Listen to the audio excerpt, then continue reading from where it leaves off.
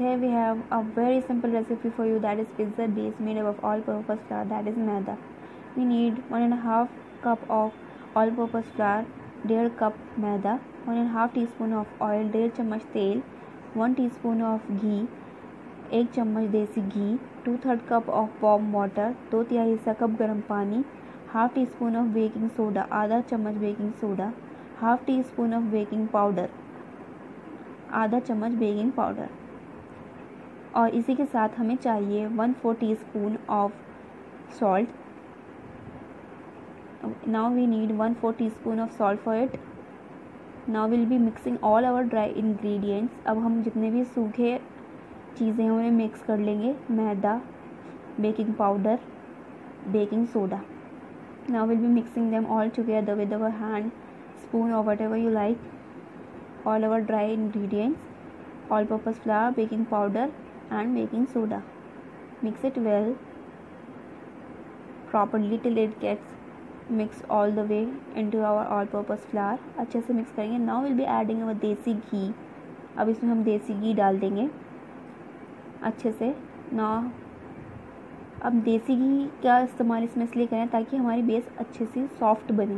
We are using देसी घी in our dough, the reason being to make it a soft base. Now add water gradually. पानी बहुत धीरे धीरे इसमें डालें और एक डो बना लें. Do remember the water should be warm, not a regular water.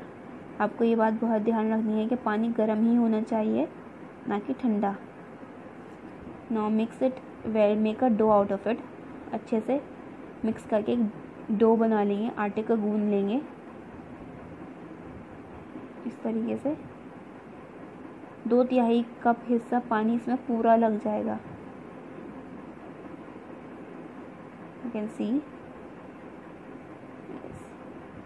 If you think it is dry, you can add some more water to it, but don't make it a sticky dough. आप चाहें तो पानी और डाल सकते हैं, लेकिन इसको चिपका हुआ ना बनाएं. इस तरीके से properly.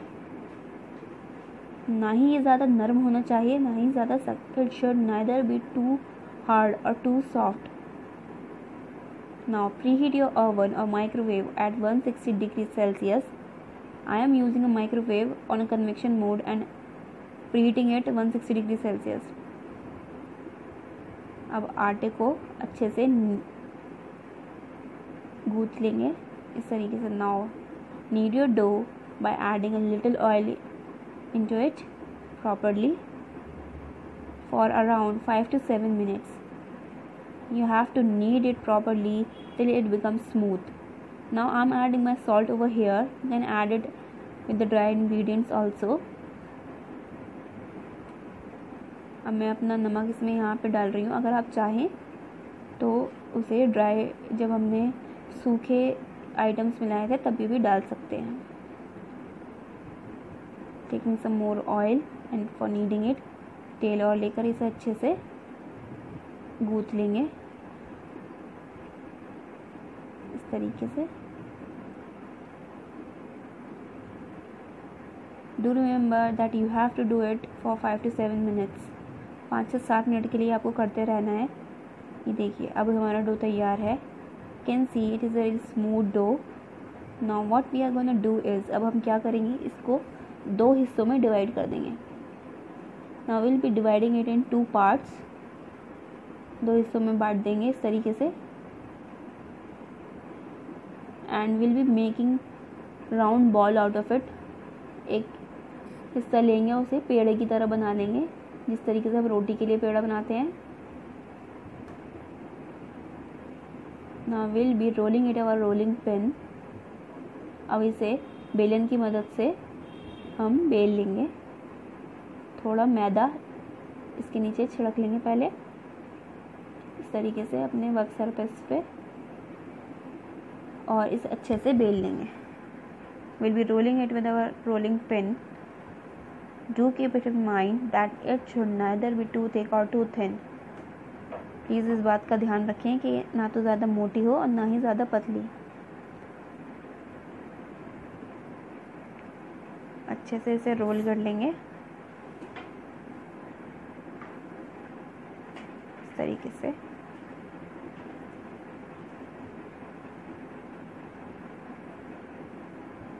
Like this, we'll be rolling it. Now what we are going to do is, you can see this, the thickness of the base. Now we'll be making some holes into it. अब हम इसमें कांटे की मदद से छेद कर लेंगे। We'll be making holes into it with our fork like this, so that when we bake it up, it doesn't get puffs up. ताकि जब हम इसे कन्वेक्शन मोड पे रखें माइक्रोवेव में तो ये ऊपर फूले नहीं।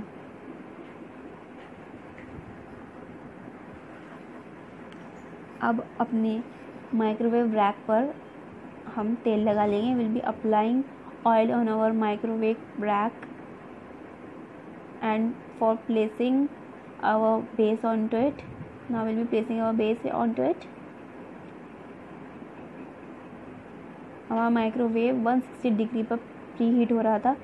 Now we'll be baking it at 160 degrees for around 5 minutes. अब इसे 5 मिनट के लिए 160 डिग्री सेल्सियस पर हम बेक कर लेंगे माइक्रोवेव पे कन्वेक्शन मोड पर। जब तक वो बेक होती है, हमारा जो आधा बचा हुआ डो था, till it gets baked. Now will be taking our, अब जो बाकी बचा हुआ डो था उसको 8 हिस्सों में डिवाइड कर लेंगे। Will be dividing our left over dough into 8 pieces for making small pizza bases out of it, ताकि हम इससे छोटी छोटी सी पिज्ज़ा बेस बना सकें लाइक दिस।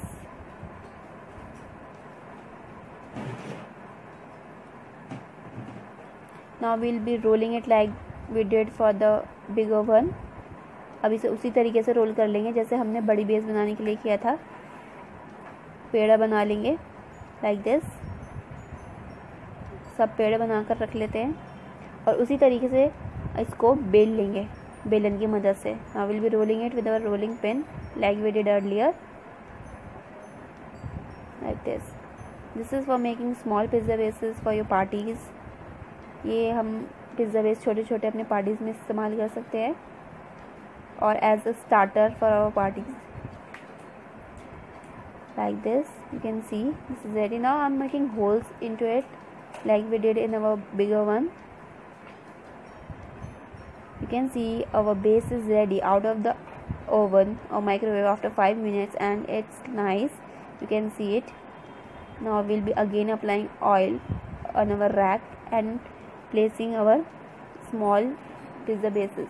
दोबारा तेल लगाकर रैक पर छोटे पिज़्ज़ा बेस को उस पर रख देंगे, वही 160 डिग्री सेल्सियस पर बेक होने के लिए 5 मिनट के लिए। We have kept this in the oven. Now you can see our pizza base is big and small, all are ready. You can enjoy with your friends and family, and do tell us how do you like it.